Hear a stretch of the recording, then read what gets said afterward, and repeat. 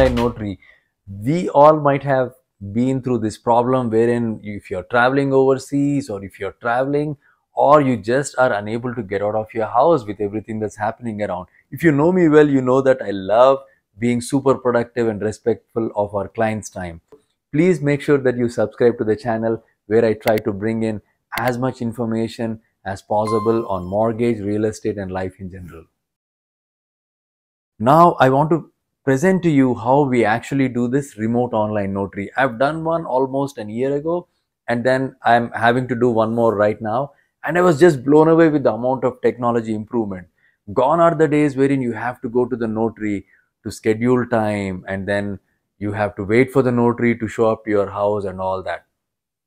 So in this video, towards the end, I'm going to drop in the actual step-by-step that we got from our vendor Notarize, and it shows you how you can do online notary. So next time you're traveling overseas, don't stress about it if you're going to do mortgage with us, so that you know that we have this remote online notary option. Also, when we are doing the mortgage application also, the technology has improved so much. If you are working for a big employer, we don't even need your pay stubs anymore. I know getting a mortgage, the biggest pain point for a lot of us is to gather up the paperwork.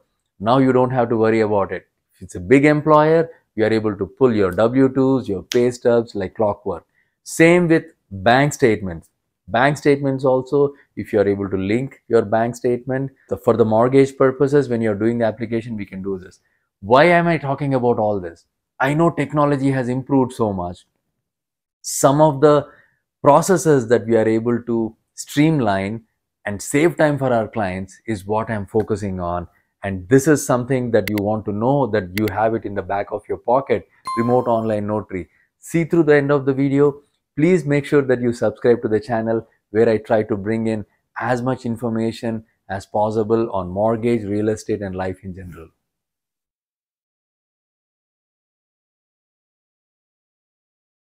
Hi, I'm David from the Notarize mortgage team, and today we're going to show you a fully digital closing on Notarize.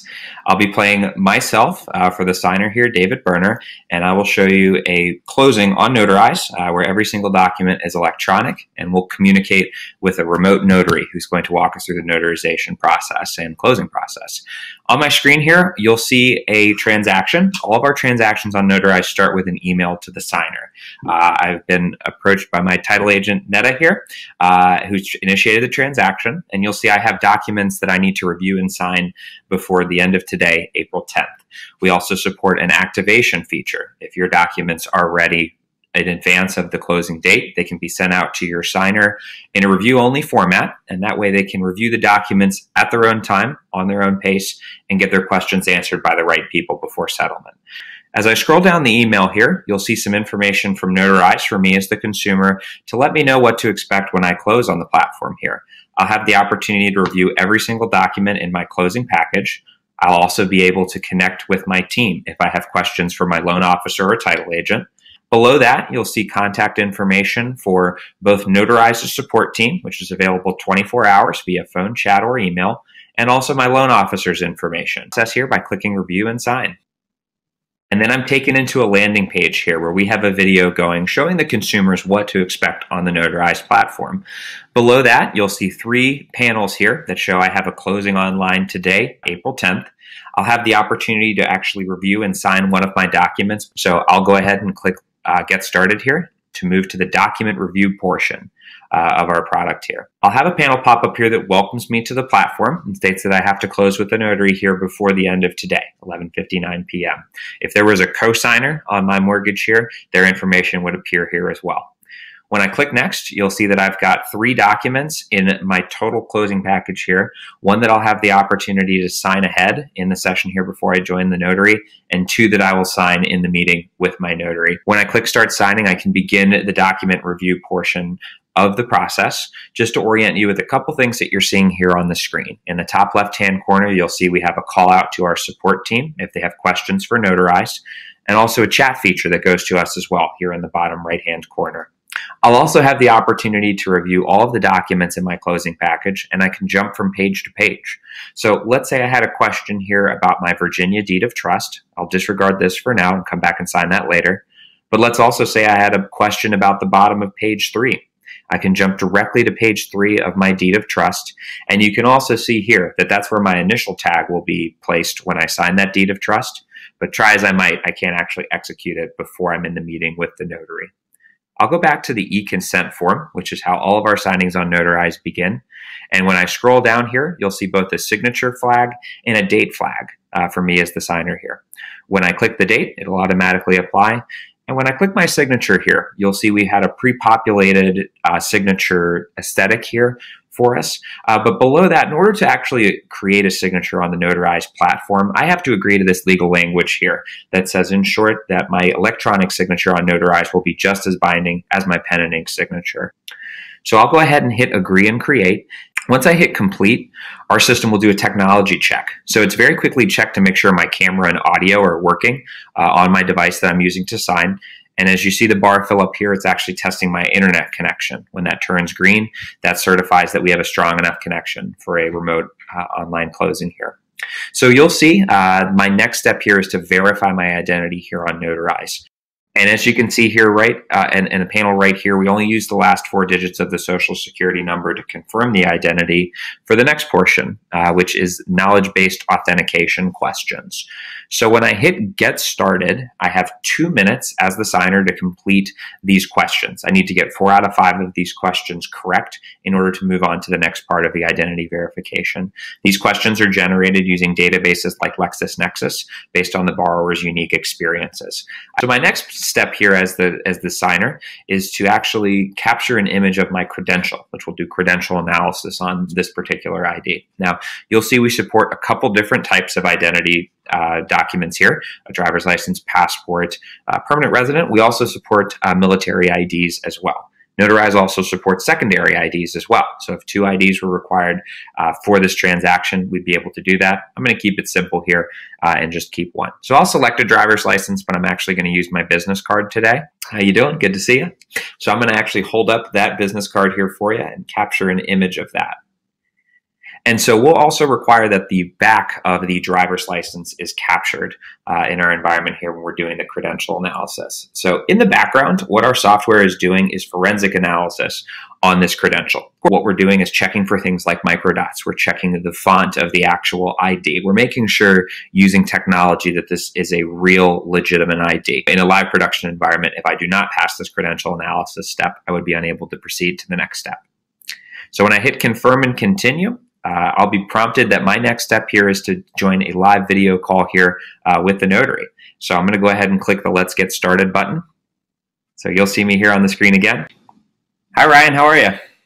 Good, thanks, David. How are you? Doing well, doing well. So before I turn it over to Ryan, I just want to orient you with what you're seeing here on the screen. So in the top left-hand corner, of course, you can see myself as the signer and also Ryan as my notary.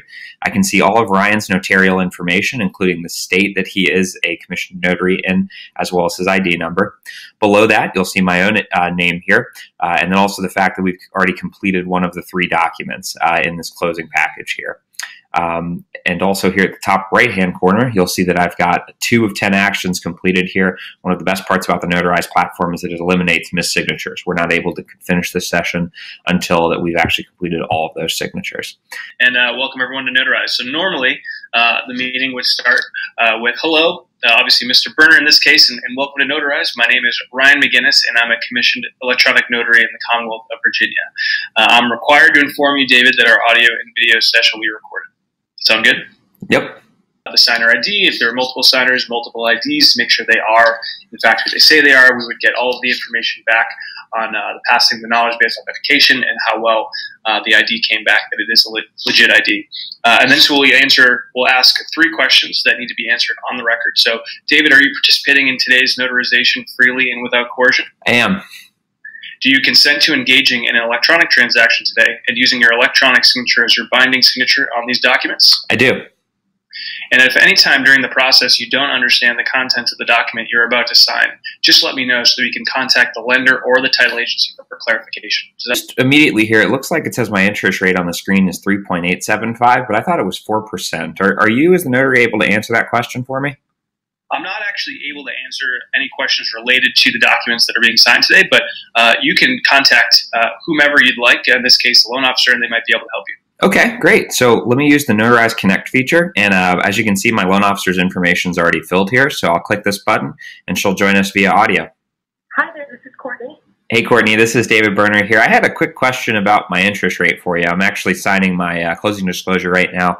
I thought my interest rate was 4%, but it looks like it says 3.875%. Is that correct? 3.875 is correct. Okay, great. Thank you so much. No problem. Hope you have a wonderful day. You too. Thanks. Okay, Ryan, I'm comfortable. We can go ahead and proceed. Okay, great. So the notary has full control of the document. I can guide and take the signer down to where they need to sign, and I will apply a pointer here for David so that he knows where he needs to sign. Okay, and just like when we did the sign ahead function on that e-consent, I need to create a signature here. So doing that from scratch, I have two options. I can either do a text-based signature, or I can write my handwritten signature on a piece of paper and hold it up to the webcam. And I only need to do that once during the process here. And I'll also apply the date next to that. Okay, wonderful. And so we're going to go ahead and lock this document. The reason why we do this is so for whatever reason we get disconnected, or if something happens on David's end, we can pick right back up to where we need to be to finish the meeting. So we'll go ahead and we'll head over to the next document. Looks like it is a deed of trust. And just like before, I will go ahead and add the pointer here for David to initial in this first section. Perfect. And I think this is a great document to show off our batch signing feature, because this Virginia deed of trust requires an initial at the bottom of every single page. You'll see the banner across the top of the screen here. When I hit acknowledge and sign, I'm prompted in the same fashion that I was to actually create initials, just like I did here with my signature. I'll do text-based and then agree. And you'll see here right when I hit create and apply, the action counter is going to move all the way up to 10 of 10 actions completed there. And as I scroll down to the bottom of the document, we'll do the most exciting part of any demo here, right, Ryan? So I'll go ahead and I will apply my notary seal. So after applying my seal, I'm going ahead right here and I will apply my signature. So afterwards, I will lock this document and I will complete the meeting, and the meeting will end with David. Thanks so much for using Notarize, and I hope you have a wonderful day. Thanks, Ryan. I'm able to download all of the documents in my closing package immediately.